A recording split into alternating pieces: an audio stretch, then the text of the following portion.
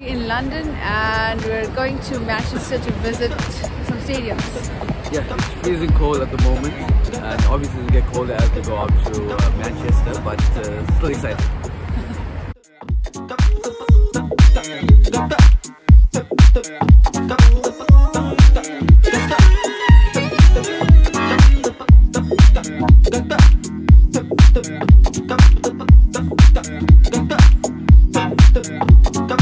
Old Trafford!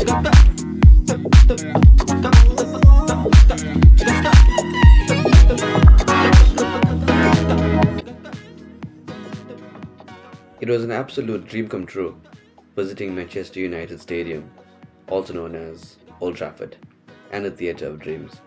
Being a Manchester United supporter, fan for most of my adult life, I couldn't believe what kind of an overwhelming feeling it had just being there, watching them on TV all these years, and now actually getting to be behind the scenes where all the magic takes place.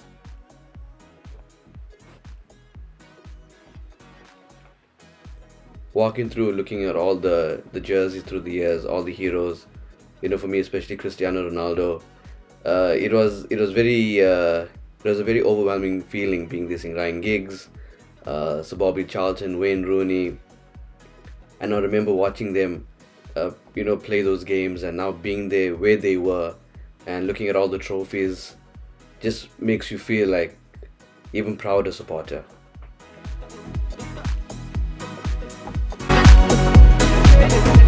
Just as we walked out of the trophy room, we saw a tribute to the late Nelson Mandela and to the African continent.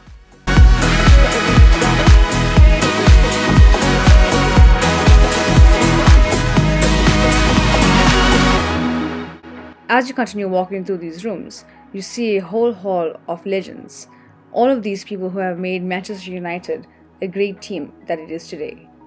As we continued with our tour, we came across all of the kits that the Manchester United players have used throughout the years.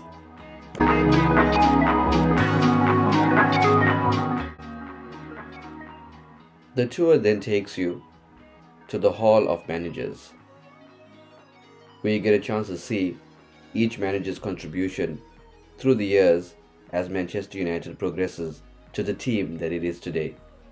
As you can see, I'm pointing out Sir Alex Ferguson's contribution, which we all know was one of the biggest contributions to a Manchester United club. Other managers included Ryan Giggs, Michael Carrick, who were previous or former players, and they had very small contributions for about a month or two. And lastly, not forgetting, Erik ten Hag.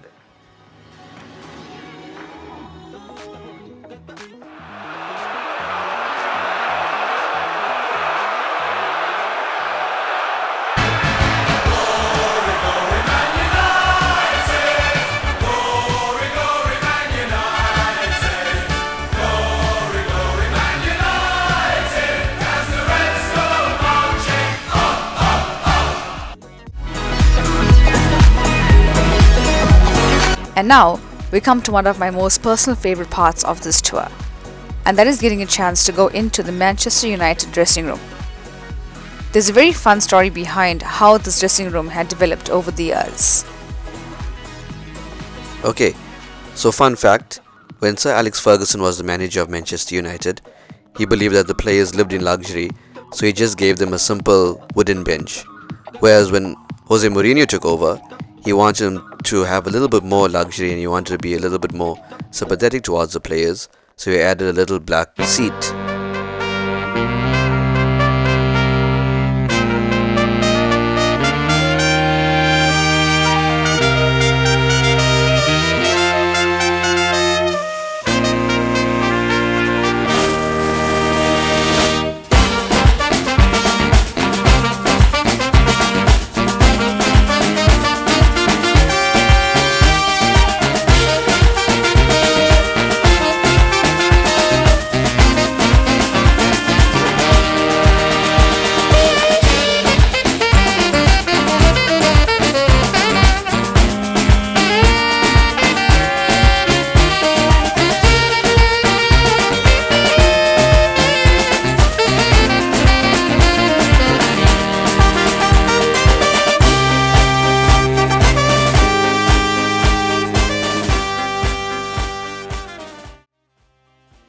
actually the Astro where the United players warm up. Actually at the Astro part of it, there's the Astro and there's the field right here. Do you want to play a game now? If only.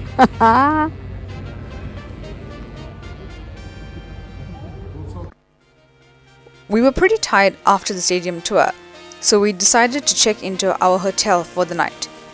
We had booked at the Manchester South Hotel. This hotel has everything you would need for a short stay. It's very comfortable and affordable.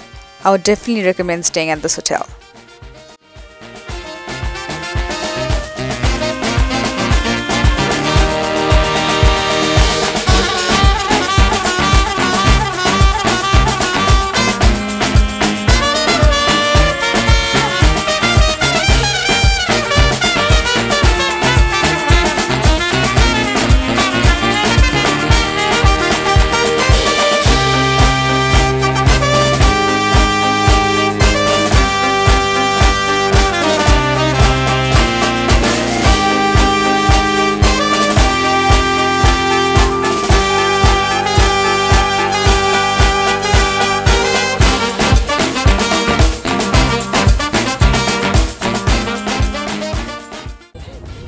Okay, so we're spending the morning here in Manchester. We just came down to the quay, I think some type of outlet store or shopping mall. We went in, nice things to look at.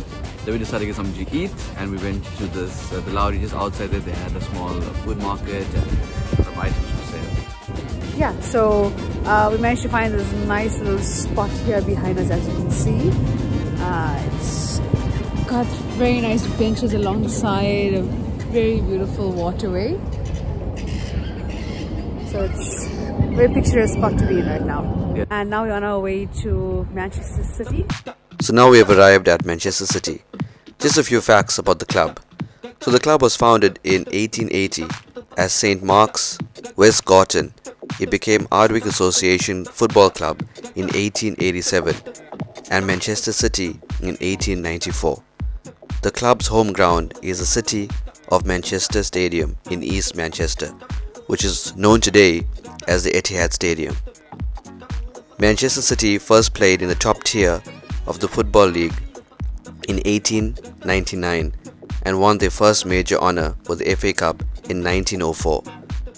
The club's most successful period was from 1968 to 1970, when it won the League Championship, FA Cup, League Cup and European Cup winners under the management of Joe Mercer and Malcolm Allison.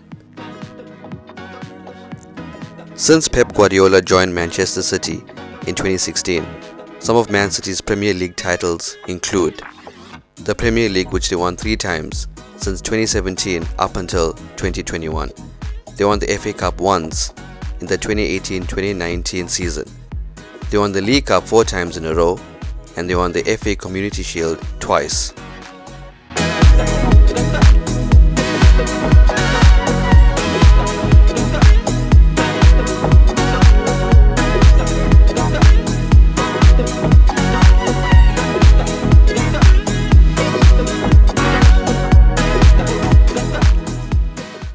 We're just about to leave Manchester City Stadium.